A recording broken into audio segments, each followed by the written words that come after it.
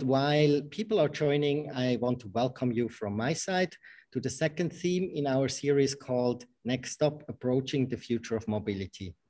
Our event journey surfaces ideas and insights from mobility experts in our four main topics: micromobility, Hyperloop, simulation, and autonomous vehicles. And we are not doing this alone. It is a collaboration with the Swiss Federal Railways, SBB.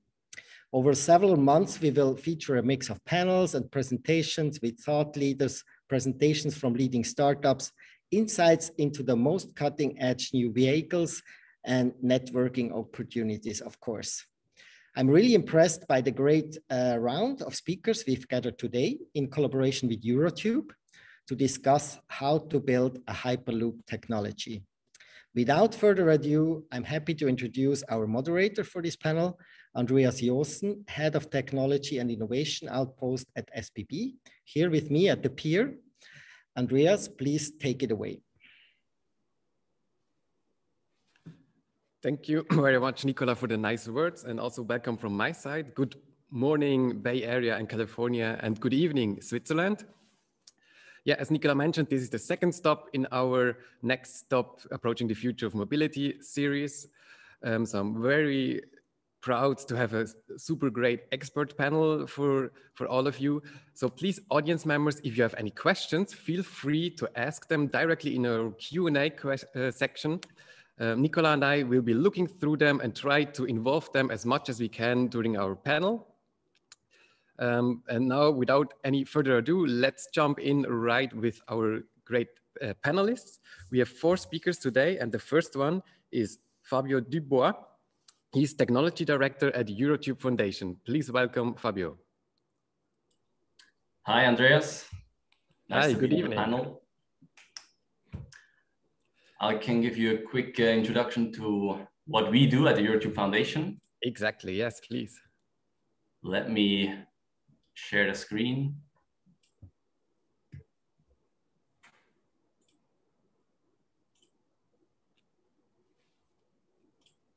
Can you see this? Does that work?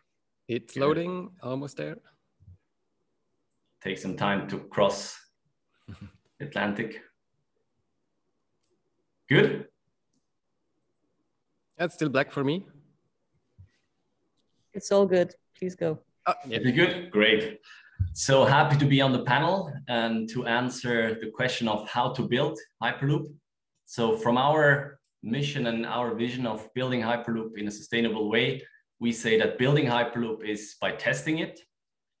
So here is what we envision as an infrastructure from having a Hyperloop working. So these are the 6 domains that we do our product development and innovation in. It's a linear actuation, shell subtract technologies, vacuum valves for safety reasons, for isolating and also making a safe air locking of the high-speed vehicles. It is, of course, also the thematics around power and energy, the pumping system, which of course needs to be there to have a vacuum assurance, and the telecommunication. So maybe going quickly into the pumping system infrastructure component, just to give you a bit of insight what we develop here at the Eurotube Foundation together with our partners, be it industry, but also academia.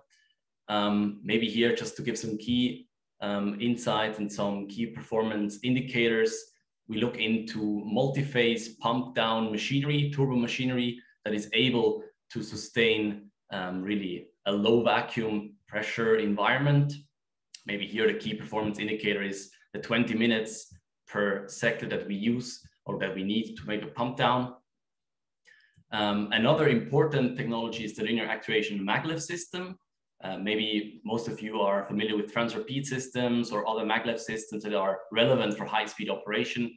Also, this is a technology that we co-develop with research partners at ETH Zurich, at EPFL, and also German institutes to really offer a viable and really high-performance solution for the high-speed operation. Maybe here again, just an insight and a picture of past developments.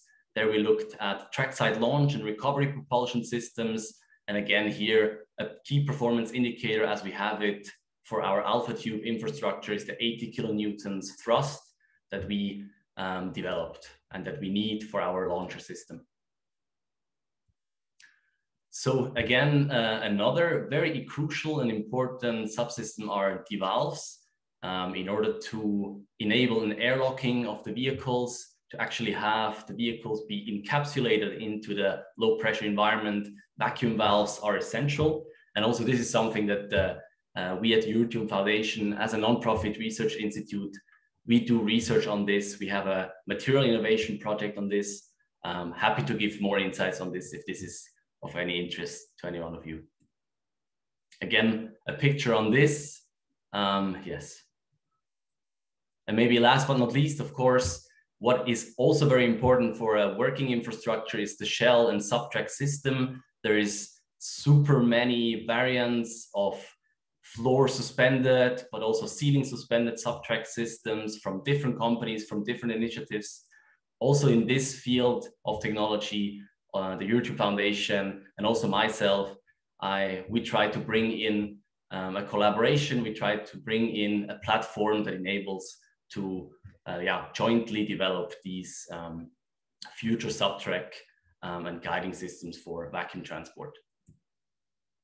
Again, here, an insight from a recent update from our projects, the Beta Shell project. Maybe here, an important key performance indicator for the audience, the allowable leakage that we allow for our infrastructure is 50 SLM, standard liters per minute. Good. Maybe to just wrap it up, what is the Eurotube Foundation doing? We are a research and incubation platform here in Switzerland, forming a large network of academic and industry partners, and we accelerate the sustainable transport from the academic research on the left-hand side to a commercial application on the right-hand side by joining forces with leading industry companies and research institutions. So it is important for us that we look at the technology readiness level of Hyperloop as an entire infrastructure solution, but also at the different subsystems. And we were founded in 2017, and since then we have been pushing the boundaries, pushing the limits, and we're hopefully soon opening the AlphaTube research track that will be available for the public and our partners to test their technology, their vehicle concepts on a fully integrated platform. And this will also then be the journey to acceleration to market. This is also a very important aspect that we look at, of course, the viability aspect that enables us then finally to present Hyperloop as a commercial mode of transportation for everyone, hopefully in 5 or 10 years from now. Yes, this all is united in the AlphaTube research structure. Just to give you again an impression of what we envision to build and what is currently in the construction. It is a 3.1 kilometer test track in the middle of Switzerland, in the mountain region. In the back, you would see the Lake of Geneva. That's the platform that we provide to our network and to the research of infrastructure. Happy if you follow our progress. We would be very happy to keep you in the loop. Thank you very much. Thank you very much, Fabio. And it's great to see that Switzerland is actually on the forefront as well on this innovation and pushing it forward. So we're switching from Switzerland now to California. Next on stage, I welcome Diana Zhu, who is the Senior Director of Global Alliances and Policy at Virgin Hyperloop. Hi, Diana. Good morning. Hi, Andreas. Thank you so much for having me here today. Yeah, it's a pleasure to be here. Let me just share my screen. Give me one moment here.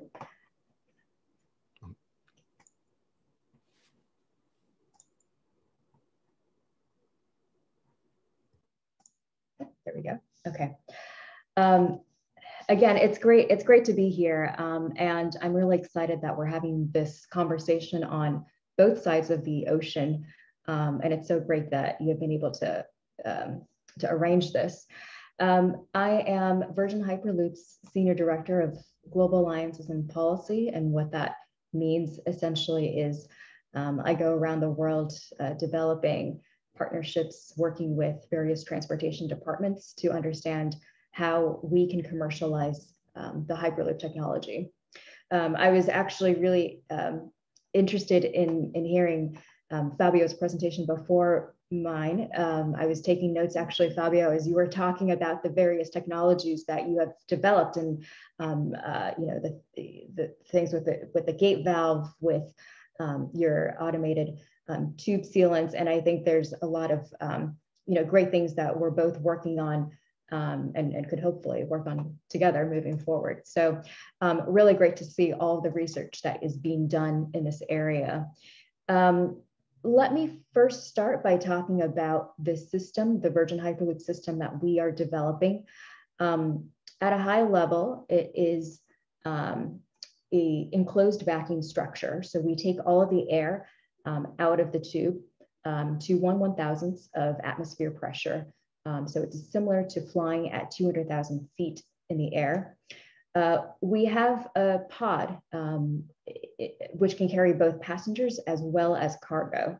When it comes to carrying passengers, we are looking at roughly 28 passengers per pod.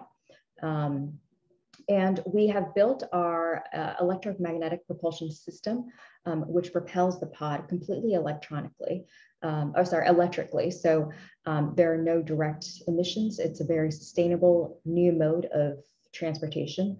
And we've also done this by developing an active magnetic levitation system.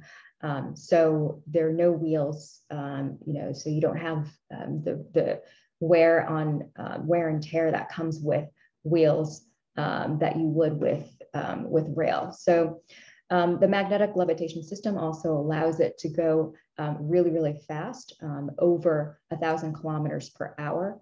And all of that is tied together with our autonomous control platform. So what you see here is one pod in one tube, you know, moving at a very high speed. But a lot of the development that we've been working on more recently is actually, how does this pod fit within a network?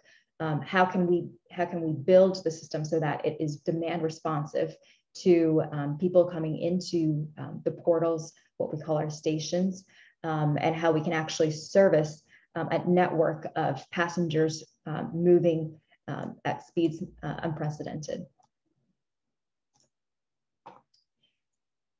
Here are a couple of renderings that we have recently released in terms of how the system will look in both its environment as well as the interior. So you can see a couple of the key features here. One, it's a high capacity mass transit system. So when people think about Hyperloop, a question that we get a lot is, well, is it a luxury product for the ultra rich? This is not meant to be that type of system at all. We are designing this to be a mass transportation system. And when we talk about high capacity, we're talking about up to 50,000 people per hour per direction, which is extremely high. And we're able to do this by use of convoying. What that means is we're able to virtually link up pods together during peak hours. We have also designed a warm, personalized passenger experience.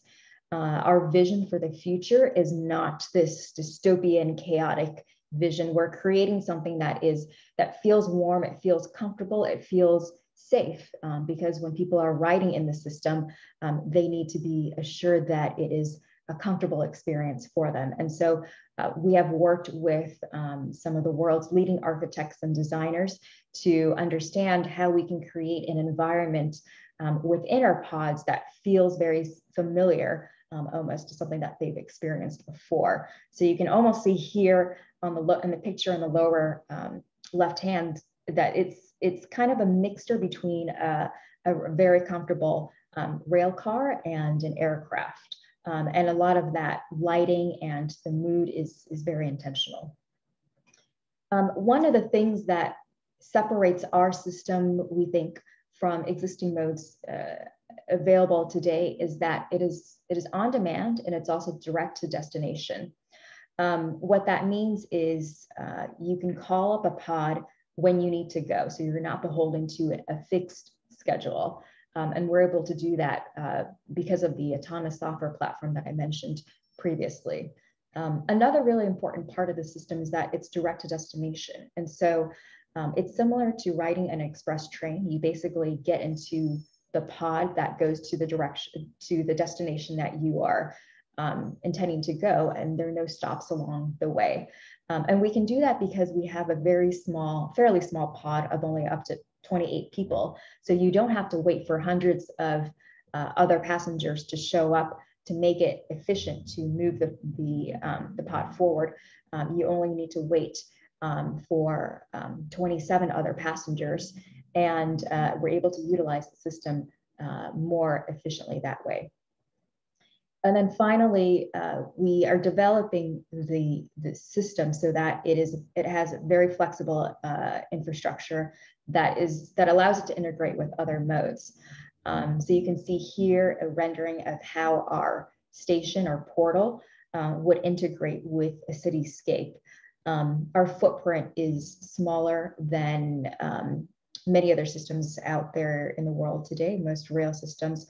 And because we're in an enclosed tube, we don't have a lot of the issues that other modes may have when it comes to noise pollution, when it comes to interference, when it comes to at-grade crossings and things like that. So I've talked a lot about the vision. What have we actually done? Virgin Hyperloop is a company that has been around for the last 7 years. We were formed in 2014, and we are now based out of Los Angeles, and we now have over 300 employees in our R&D facility in Los Angeles. We also have a 500-meter test facility in Las Vegas, outside of Las Vegas. This is where we've been running tests since 2017. We've built our 500-meter tube called DevLoop. We hit 387 kilometers per hour on that test facility back in 2017. And we've now taken it a step further since then to demonstrate how we can build the system so that's safe for passengers. A really big and important milestone for us just a few months ago was we had the first passengers ever travel safely on a Hyperloop. So this is a picture you see here of our co-founder, Josh Geigel, and our head of passenger experience, Sarah Lukian, in the world's first Hyperloop ride. This was extremely, extremely exciting for us. They rode in a 2-seater prototype vehicle. The purpose of this really was to demonstrate the safety critical aspects of the system. So before anybody boarded onto the pod, the entire process was verified by an independent safety assessor, certifier. We reached speeds of just over 170 kilometers an hour in a vacuum environment. And finally, I'll just end with a short video because it's nothing quite the same as seeing it for yourself. We're driven to explore, to connect, to innovate, to muster the courage to take a giant leap forward. The time has come to ask ourselves again, what is the future we want to build? All right, team, please confirm you're ready. Ready. Pegasus, this is Capcom. Prepare for launch in 3, 2, 1, launch. Today, the first people traveled safely on a Hyperloop. Tomorrow, Virgin Hyperloop will change the way the world moves with an on-demand, sustainable mass transportation system that connects cities in minutes. The future of Hyperloop travel is real, and the moment is now. Thank you very much. I'm looking forward to your questions and continue the conversation. Turn it back over to you, Andreas. Thank you very much, Diana. And it's great to see that the people are very happy when they ride the Hyperloop. Almost as happy as they are when they are on the Swiss trains, I think. So next we go back to Switzerland. After having a Hyperloop infrastructure company and a Hyperloop infrastructure and pod company, we're going to a company that is going in a completely different way, that is coming maybe not directly from the Hyperloop area, but is having a lot of experiences and insights from the tunneling infrastructure. So next on stage, please welcome Mark van Heinigen, who is the Chief Digital Officer at Cablex in Switzerland. Hi, Mark. You're still muted. Thank you for having me on the panel. And let me also share some slides that I prepared.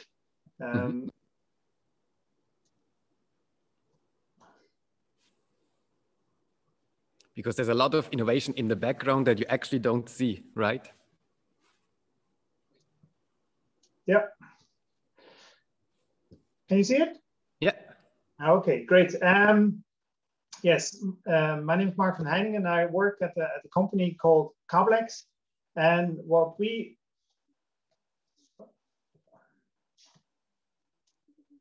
hold on. Now, what we mainly do is we basically build the infrastructure. We are, in a way, a construction company building the infrastructure for mainly telecommunication, for communication. So we build wireline, wireless, 5G networks throughout Switzerland.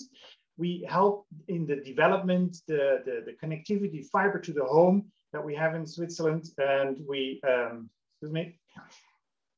apply those technologies also in transportation, where those technology are being used in order to operate safely.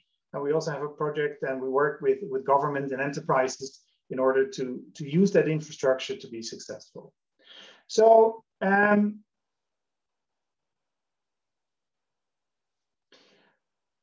you may think, why is a telco guy on this panel? So while building the next generation telecommunications and electricity networks for those companies, we really install those technology and those electricity to ensure that you can travel safely. And what you see here is a picture of the General Basis Tunnel, the most modern railway tunnel recently finished in Switzerland, where trains can ride up to about 250 kilometers an hour. It's about 15-kilometer long tunnel filled with technology in order to make sure that transportation can operate as smoothly and as safely as we expect it to do. And what you see here is a side tunnel. So there are two tubes. They're running parallel to each other. And there are 17 of those in between tunnels filled with technology. And as we've seen in the two previous discussions, technology evolves immensely in transportation, and not only on Hyperloop travel, but also in how shall I say, more traditional railway travels. So between those two tubes, you see it's filled with equipment to measure and to monitor and to steer the operations of those tunnels. So while they are on one hand safe and escape tunnels, they're also filled with technology. And it's my company who has installed those type of equipment in order to operate and run those tunnels. So you can see here, those are these cabinets installed with technology, and they are being operated in the tunnel. Now you can see, and you can understand, when this infrastructure is in place, it's very expensive to access it. Sometimes it's difficult, very often it's unsafe, and it is very, very costly in order for us to stop that and access it.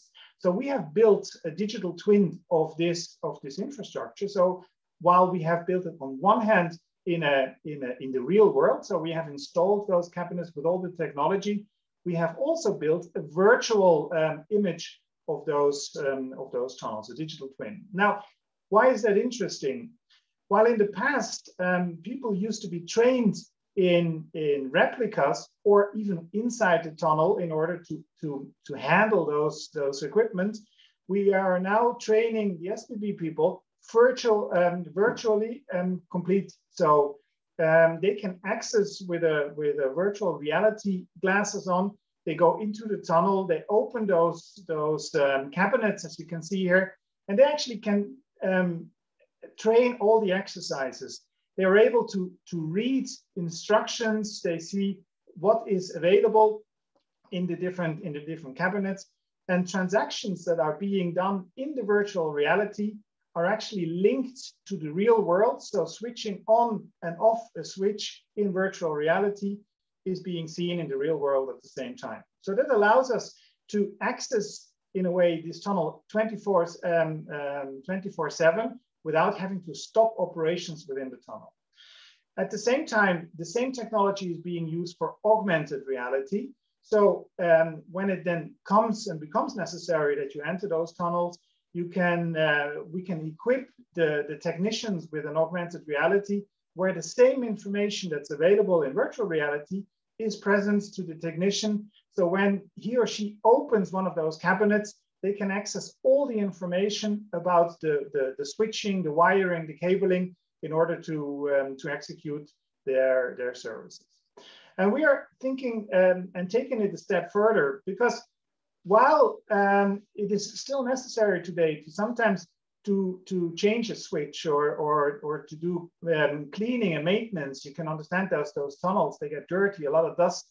We are thinking about how can we even reduce the need for humans to interact in those tunnels and see robots actually acting instead of the humans in combination with the technology in order to do the tasks that are really necessary in order for those infrastructures to run safely and as smoothly as possible. Thank you very much. Thank you, Mark. That is great. And to circle back to something what Diana said before, Hyperloop wants to become a mass transit system.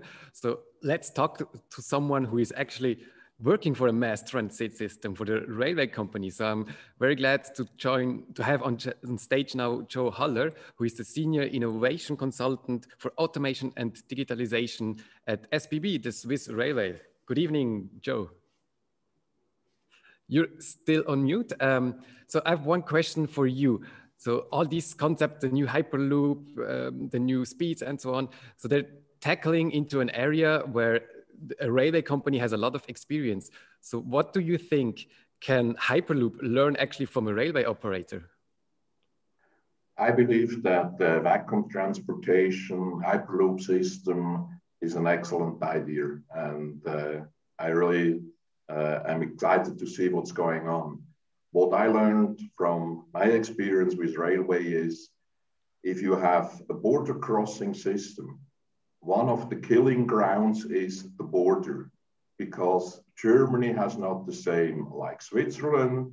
A train from Rotterdam through Germany, Switzerland to Italy needs 4 pantographs because we have 4 current systems. The train control system are different.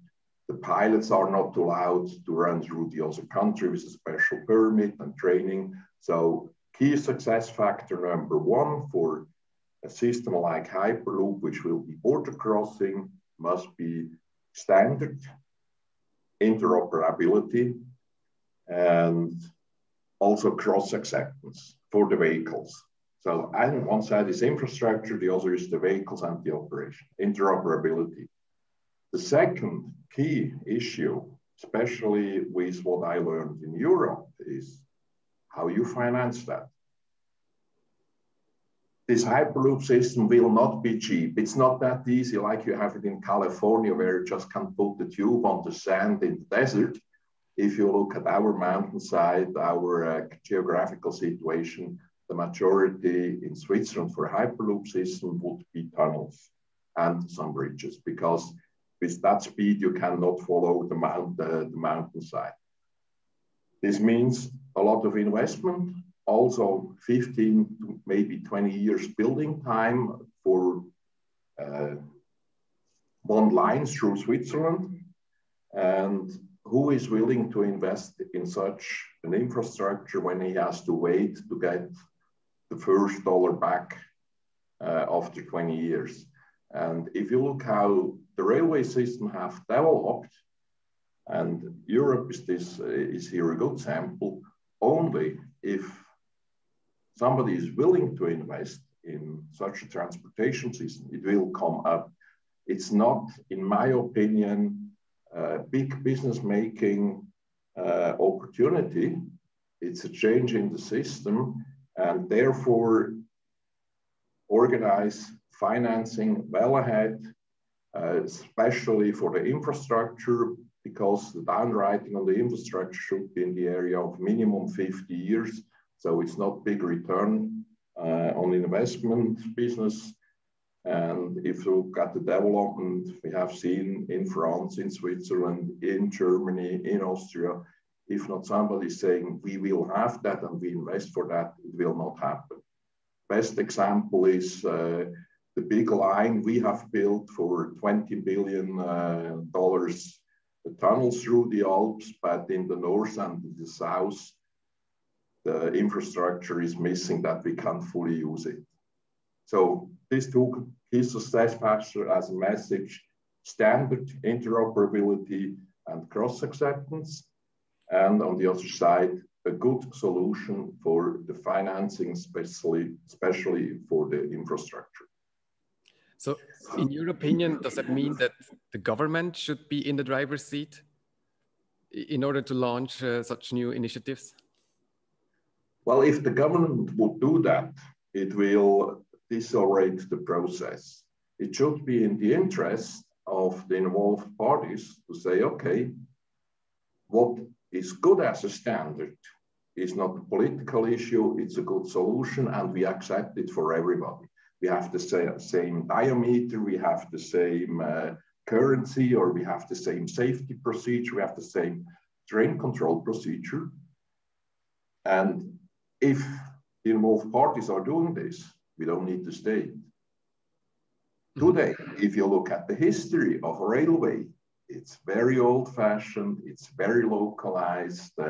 Some are running on the left side of a two-track system, others are running on the right side, because some countries were invaded by Napoleon, others not.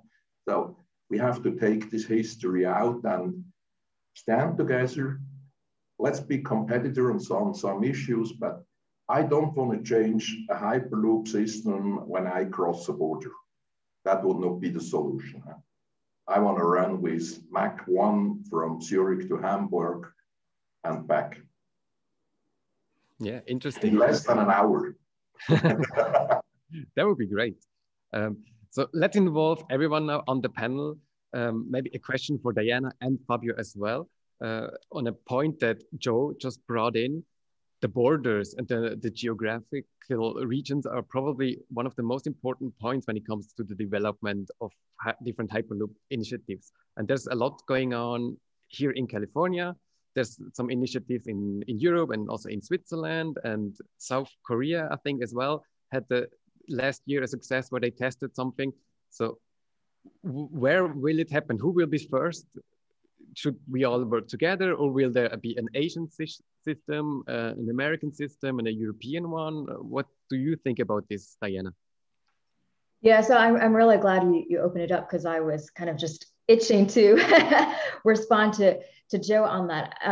It's a really important point that Joe has brought up. And actually, when we started engaging with the European Commission around how we can commercialize and deploy Hyperloop systems, this was one of the first things that came up, because they have seen, Europe in particular, has seen the issues with having to fit together the rail system after the various national rail networks have been developed. And that has taken a long time. And there have been many challenges in doing that. And as Joe mentioned, when you board a train in Switzerland, through Italy, through Germany, you have to change at the borders, and there's definitely that issue with the different systems not being interoperable.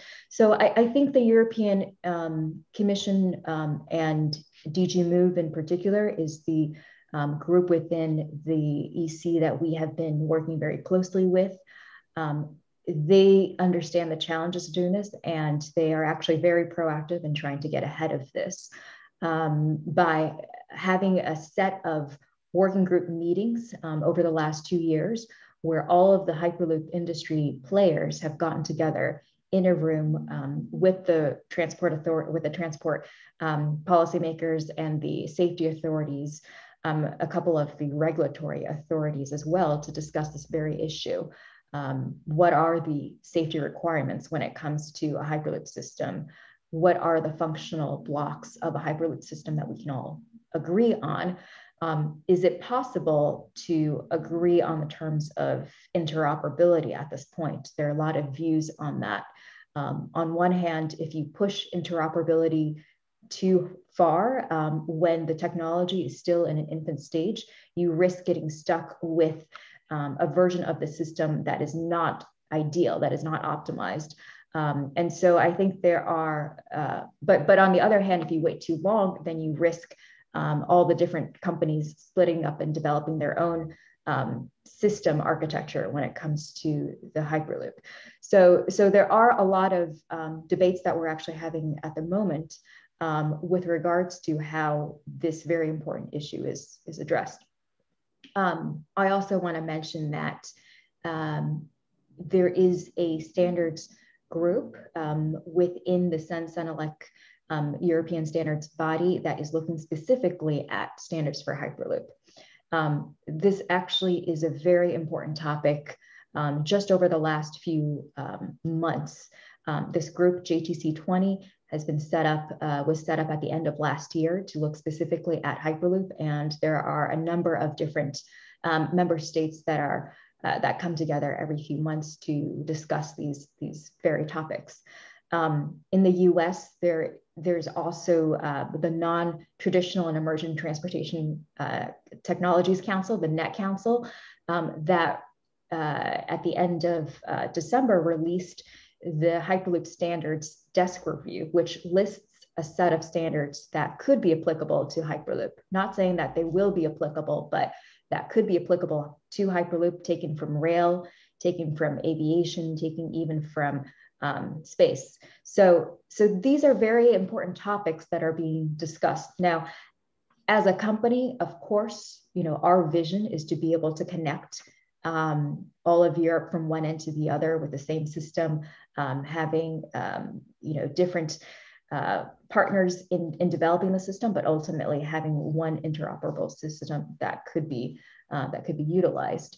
But I think a lot of this will really depend also on how things play out with the European Commission, how things move forward in that regards. And how do you come up with new standards for something that hasn't been there for innovations like this? Well, I think it's actually not that new when you break down the pieces of it. It's really the fitting together of everything that is new, right? Maglev has been around for decades already. We have Maglev systems that have already been deployed. And so in that sense, you can take a lot of the standards when it comes to rail and Maglev to understand how we might think about that. At the end of the day, Hyperloop is a type of linear infrastructure. So building a system, a vacuum system, definitely has its challenges, but it is similar to building a bridge or a highway or a new rail line, right? In terms of the types of challenge, the geographical and terrain challenges that it faces. So there are aspects of this that we can certainly learn from existing industries, especially mature industries that have been around, that have done this for many years. And I think there are a couple of new standards that will need to be developed. But there's a lot that, I think we can also learn from others, like Joe here on this call, from what's already been done. Maybe, Fabio, do you think that you can bring Switzerland to the foreground with this? Is Switzerland taking an active part in this whole development? Sure. I mean, we try to be also at the forefront together with our partners, together with international partners. It's not something that we can develop ourselves and our own on our small test benches. I think, as also Diana was mentioning, these high speeds, high powers, they need to be tested in full scale. We saw a nice video. And I think it's also an incremental process. Maybe coming back to the standardization question, it was mentioned that the European Committee for Standardization is now more and more streamlining those processes, at least in Europe. I think there's also very similar regulatory organisms in the US doing similar things. And also the JTC20 initiative kind of is really pushing this. I think we very much welcome this standardization, but also I think a pointer from my side is really that we need to also invest in actually proving the technology and its scalability, and actually also its sustainable integration. Standardization is good to take it into account from the very beginning. I mean, also in the design process already, but also actually proving, let's say, these interfaces that are known, but these interplays need to be tested. I think this is something that we need to keep in mind as well. And of course, Andreas, Switzerland is very much kind of interested in doing this kind of research, also with the Swiss Metro project back in the 70s. There is a lot of know-how in Switzerland, and also when it comes to tunneling, digging tunnels through the mountains, this is something that we are quite famous for. So there is some competence around in Switzerland and also, of course, in Europe that we try to bring together within Eurotube and the AlphaTube test track, and really find a best matching and a nice fitting full technology solution to that. Yeah. Oh, very interesting. Maybe a question for Mark before we turn to some audience questions. So Mark, we heard a lot about standardization, different technologies. So what about the existing infrastructure, for example, in tunnels? As you mentioned, there's some kind of digital twin for some tunnels. So how are you tackling this right now in the real world, so to say? Does every tunnel have different technologies, and do you need to upgrade it every few years, or how does that actually look like? Well, as we see technology evolve, we will also see upgrades coming more regularly than we have seen in the past. A lot of those tunnels and a lot of those equipment being installed in these tunnels is actually not for operating the railway in itself, but are purely there to secure safety for people traveling and working in those tunnels. So from that perspective, regulatory requirements are very relevant for us, because they, in a way, are the foundation why this technology there is in the first place.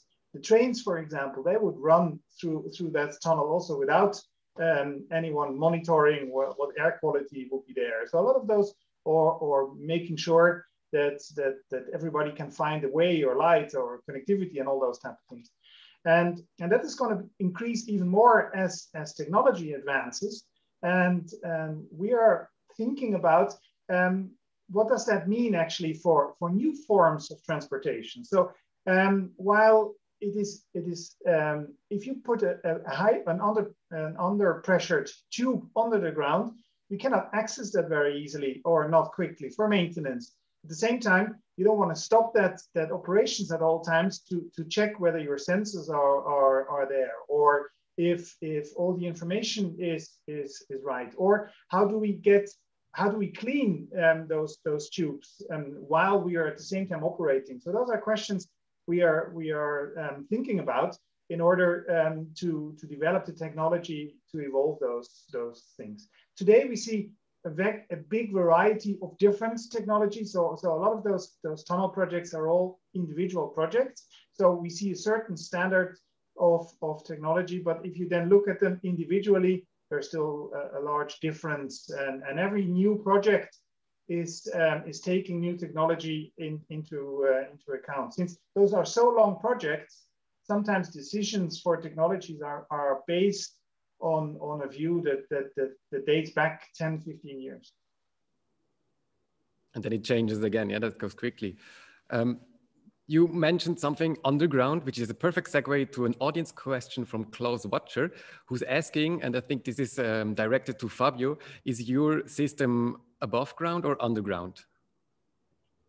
Yes, our AlphaCube system is above ground. We want to install an infrastructure that is, some kind of similar to what is to be expected for the actual Hyperloop system, for the above ground scenario. An above ground scenario in our case, because it is more flexible and also less cost, let's say, less capital intensive in the end. But of course, there's many different kinds of Hyperloop and tube systems. We talk from elevated to grounded, to trenched, to bored, to even floated or moored systems. I think there is this linear infrastructure can be installed really up high on kind of pillars, pylons, or can be even well buried, be below ground, as we know it from other tunneling projects. Yes, but in our case, it is an above ground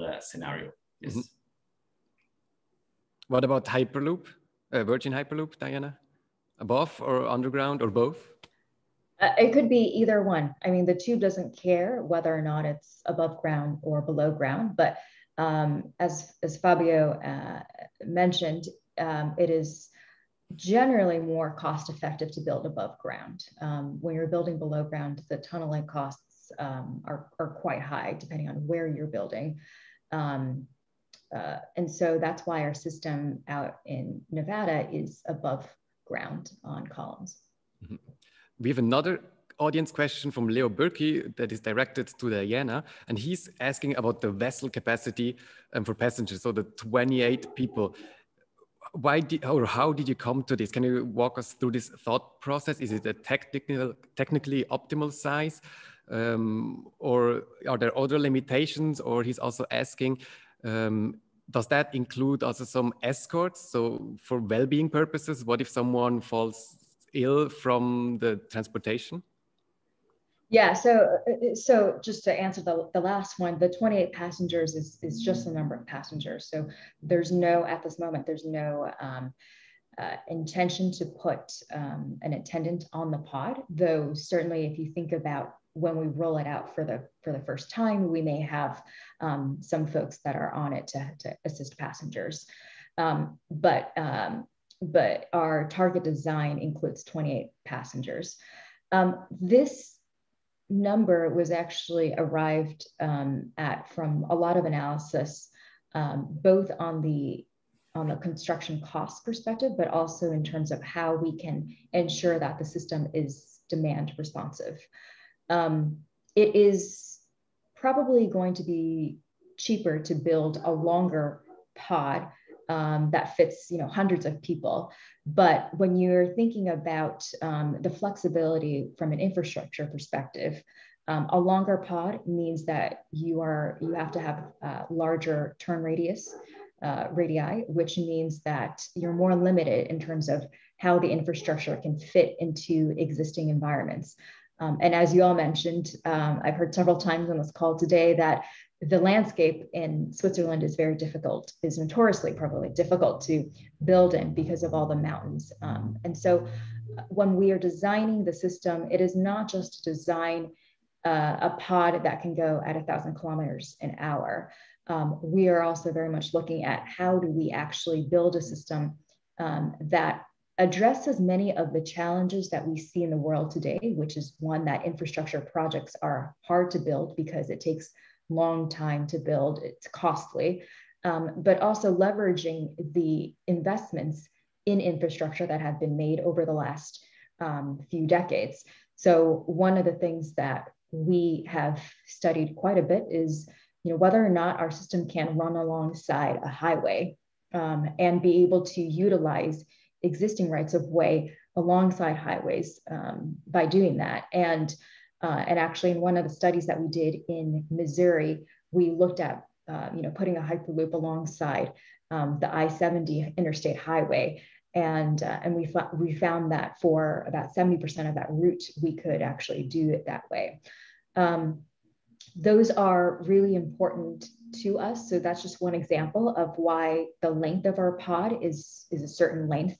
And then also from a demand side, having a smaller pod fitting a smaller number of people onto the pod allows it to have a more packetized operational model and be able to service those people faster without having to wait for hundreds of passengers to show up. Mm-hmm. Joe, considering your background from a railway company, do you see Hyperloop as a competitor, or is it more like a first and last mile addition to the traditional railway?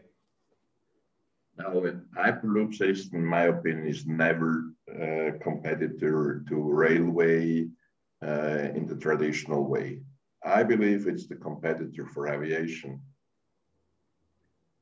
If we use this speed, Mach 1, then we will have a few stops. We will have long distances, 300, 500, 1,000 kilometers to the next stop. If we connect that to the fine distribution at a big main station or another transportation system, whatever it is, bicycle, self-driven cars, traditional railways, streetcars, whatever, I think then we produce a value. Because the passenger don't care with what he is riding at the end of the day. He want to be easy, fast from A to B. So I think it's a little bit an obligation that we think that way. Not too many stations. It's, in my opinion, a good substitute for medium range aviation. If we will transfer ever the Pacific or the ocean, I don't know. But on the continents, it's absolutely a valuable, good solution and not in competition with traditional railway. But you probably will have a surcharge if you can travel with Mach 1 instead of humbling around with 30 miles per hour. Yes, we have a lot of viewer questions, and one, Blake, is asking, what are the biggest challenges of these Hyperloop technologies at the moment, or what are the biggest risks? Diana, do you want to go first? Sure. I think, some of the biggest challenges, I think people traditionally think of the technology challenges. How do you create a vacuum tube that's able to withstand this pressure? How do you create a pod that can safely transport people? And I think those are very real challenges. But as a company, those are challenges that we can address within our company, and we can hire the right people to engineer those challenges and work on those challenges. What is much harder, actually, are some of the things that Joe has been talking about. So when it comes to deploying this and actually building this, how do we actually do that? As a new mode of transportation, there are a lot of challenges when it comes to building in urban environments. There are a lot of challenges when it comes to what the regulatory framework looks like. How do we certify the system for passengers so that it is safe? How do we fund these systems? Many rail companies and many aviation companies also and airports are funded using public money. Is that something that is going to be available for new modes of transportation like Hyperloop? It's unclear, though there was actually a ruling there was a guidance document last year that was released by the US Department of Transportation, which announced that Hyperloop would be eligible for many of the funding and financing programs that are available to rail. So that's a huge step forward in terms of allowing us to actually have the tools to build these projects and make it commercially viable. But I think a lot of those challenges, the big ones, the really big ones, are the ones that we do not control as the technology companies. They're the technology developers, but really it's working in conjunction with policymakers, regulators around the world to understand how we can build this. Fabio, what's your view? Yeah, maybe just if I can add a very small point to that. I fully agree with Diana. So these regulation and also the financing issues need to be solved, need to be addressed.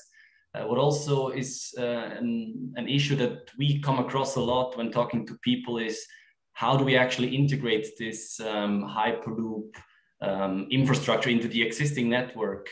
The intermodality and the interoperability are things that need to be solved. Is it a Hyperloop to rail? Is it a Hyperloop to road interoperability that we should be aiming for? I was also seeing some questions regarding the autonomous driving. How much should we co-develop technology regarding these electric powertrains that finally can be maybe used in a vacuum environment on rails or with kind of rails, but also can be used on the traditional road as we know it. So these things need to be considered and might pose a risk if we don't watch out for those and if we don't go into these interactions that are around around us. Yeah. Mark, do you see any additional challenges that might come to us in the future? Well, I fully agree with Diana and with Fabio. While it is very expensive to develop those systems and finding the right places to build and get them up and running, I think having them operated and running them is yet another very expensive cost. So when we have finally invested in those Hyperloops, we expect them to run for a very long time in order to pay back for the money. Now, at the same time, we have an evolving technology. And one of the challenges is how can we make sure that the infrastructure we build for those Hyperloops are so flexible that they can cater to the evolving technology of the pods, of the transportation and other uses. So I believe that's one of the challenges we need to think about as well. Wow, it's incredible. Not only Hyperloop runs at great speed, but also the time for our panel is almost over. So one last audience question that is for everyone. So feel free to jump in. And it's coming from Adrian Engel, who's asking, considering the time and money it will take to build the infrastructure for Hyperloop, is there a risk that other technologies, for example, autonomous vehicles or drones, will evolve faster and render the Hyperloop virtually obsolete? What are your thoughts about this?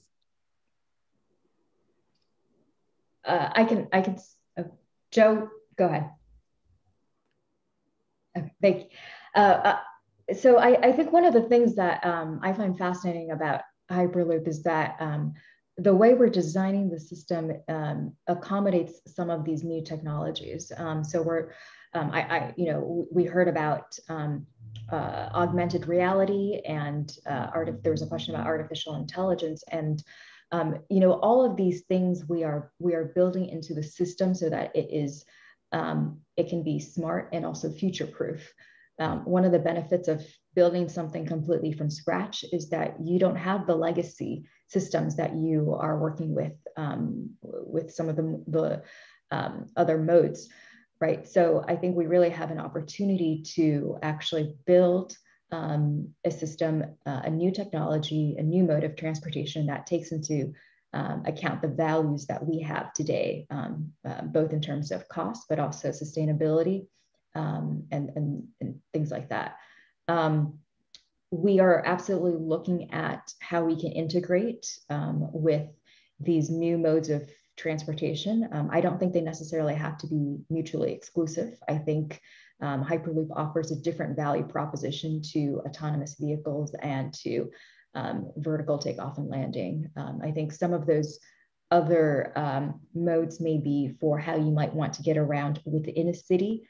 I think Hyperloop is ultimately better suited for long distance travel. Joe, you also wanted to jump in? I think as long as it has a need for speed, I don't see a better solution than traveling in a vacuum environment. All the other systems need too much energy. If you go airborne, it will take a long way that we are CO2 neutral. And in my opinion, it's also a good solution for populated areas, as you can put everything underground and you can connect it with existing systems. And therefore, I believe this is a very good solution. That's also my motivation with gray hairs and almost retired or retired and re-employed to get involved. And I like to support Eurotube and the Hyperloop system on these ideas. Great thing. Great. And if Mark or Fabio want to jump in for a last statement, feel free. Well, what I believe we need to consider is the Hyperloops. They have a clear niche where they are very good at, and they were going to be good at high volumes of passengers or cargo being transported. And I think that's going to be really difficult for autonomous cars to keep up with that big volume that they can transport. So what I see is a future where a lot of those concepts will indeed interact with each other and coexist. Mm-hmm. We're running a little bit late, but one final statement also from Fabio so that we don't leave you out. Sure, happy to do so. Maybe just to add there, from my point of view, there will be different types of Hyperloops. There will be different diameters. There will be different turning radii. There will be maybe also different pressure environments. I think depending on the speed regime, there might be kind of sub typologies of the actual prime or vanilla Hyperloop infrastructure. And this will then make us flexible enough to accommodate for different needs.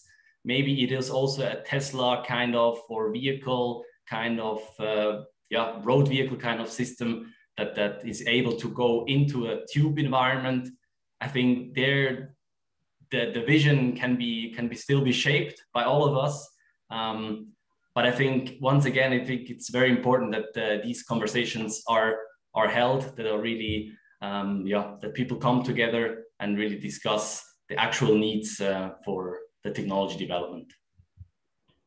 And that's what we try to do today. So that was a very interesting conversation. There were a lot of viewer questions. Thank you again for these brilliant questions. We tried to tackle as many as we could.